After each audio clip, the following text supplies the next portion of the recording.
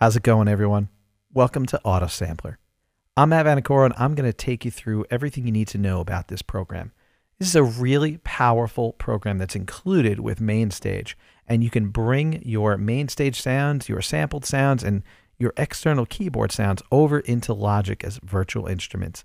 The EXS engine that AutoSampler is going to integrate all of its samples with is really extremely powerful, but also astonishingly efficient. And you're going to be able to take these really giant sample libraries and kind of shrink them down and get them sounding great, but also working efficiently in a way that doesn't push your computer to the limit. I'm going to cover getting your old physical keyboards. You got some classic keyboards, you got some classic sounds in your studio, and you want to import those sounds and be able to use them with your MIDI controller, use them in MainStage, use them in Logic without having to hook that keyboard up.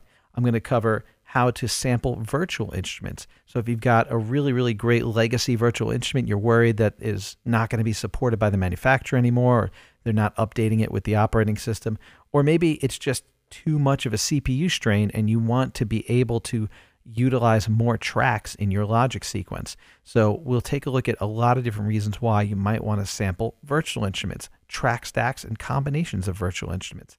AutoSampler is a really convenient program. I think if you've never used it before and you have been involved in sampling, you're going to be amazed at how quickly you can sort of just suck the sounds right out of something and bring it into MainStage, Logic, and the EXS environment.